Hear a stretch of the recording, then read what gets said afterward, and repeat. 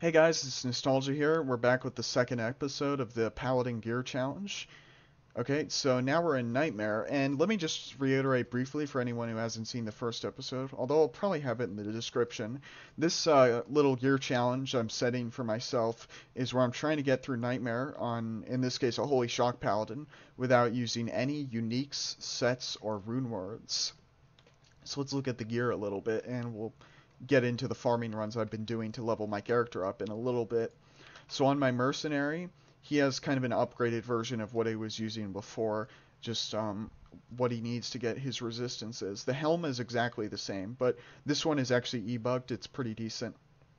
I was lucky enough to find a 4-socket partisan, so I put shale and a few AMs in there, so it's pretty good. The merc can stay alive decently well most of the time. Okay, so on my main character build, I've crafted literally a total of 3 items. That's my shared stash.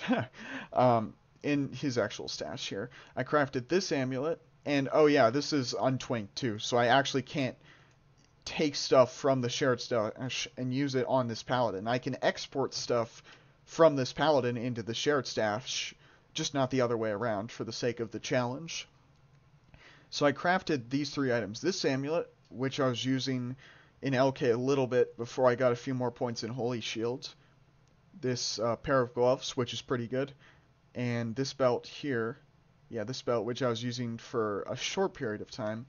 But pretty much until this point, I mean, I was trying out this belt. This belt is good when I'm not using my boots here, and I'll get into these in a second. These are amazing, as you can see. But if I have this chest plate and either this belt or these boots, then I hit the 48 faster hit recovery breakpoint. So if I'm wearing these boots and this chest plate and I'm not hitting the 86 breakpoint anyway, it doesn't really make sense to use this belt for the most part. I mean, it's okay, but it doesn't really have enough on it to be worth using if I don't need the faster hit recovery, I think, even though it has like a bit more defense than this one. But this is pretty much what I've been using for the first half of Nightmare. So these gloves, like I said, I only crafted these 3 items here. So this is pretty good, considering it was only 1 out of 3 crafts. Like, I have more points in Holy Shield now. You can't see it. Well, actually, no, you can. This is Act 3 Nightmare Mob. It kind of sucks because they have a high chance to hit me. I don't have a lot of defense, mainly because this is only a normal armor. It's hard to find a really good magic armor like this, with it being like exceptional if you're looking for a Nightmare, and especially if you want an elite sort of like version of this, especially if you want like say like a jeweler's halberd of the whale, for instance, which I'll probably never find in my life. It's that kind of thing is so rare. Um, but yeah, 73% chance to block against those Night Lord guys here in Nightmare Act 3. It's pretty decent. So I don't really get a lot of use out of this amulet, so I only get 2% to hit the 75. I only get 2% use out of this, so it's not really worth using considering I have this Emmy here, which has strength. Helps me wear this or use this Crowbill. So since I'm on a Holy Shock Paladin, my physical damage only matters for lightning immunes and stealing life and mana, like with these gloves. So I wanted to upgrade this.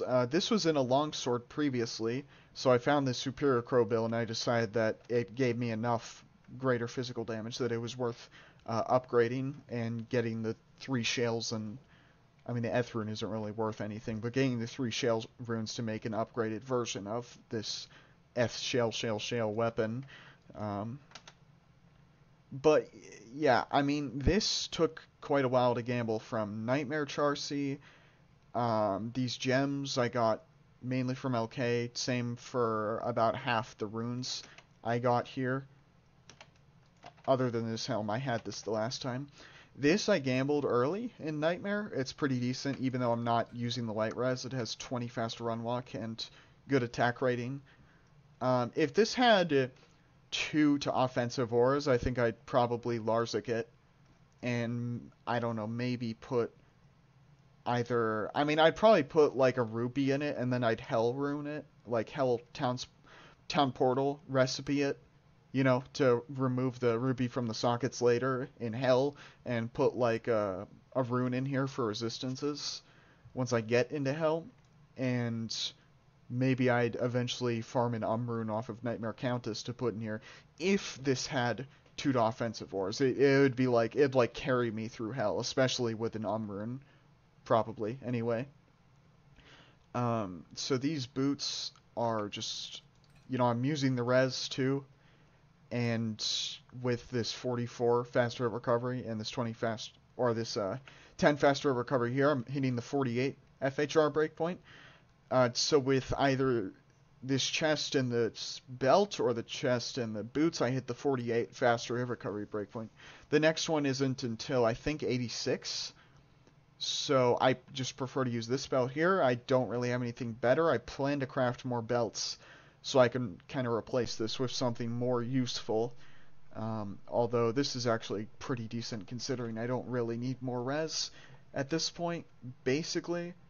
And I already hit the 48 breakpoint. If I can get a crafted belt with 24 fast rate recovery, then there's a decent chance I might be able to go for the 86 breakpoint before getting into hell difficulty here. So that's, you know, that's one consideration. This ring I was using for quite a while. I can't remember if I had this in the last video. I might have. But, you know, it's pretty good. I use that attack rating. It's really helping me out. I use a Blessed Aim Merc just because it's such a pain to hit stuff in this. And Might Merc, you know, it only do so much for a Holy Shock Sealer, I think. I mean, it's nice for stealing life and mana and doing with light immunes, but meh, I prefer the Blessed Aim. It just seems overall more useful on this character, that is. This other ring used to be one with attack rating. I don't know where I'd put it, but it had like 117 attack rating and maybe nothing else. So this one has, you know, the mana isn't a big deal, but a little bit of cold res and magic find instead. So it's kind of cool. Has almost the same attack rating, and I get the this other stuff. So that's pretty decent. Yeah, so I'll just show you guys a little farming run, what I've been doing to get experience.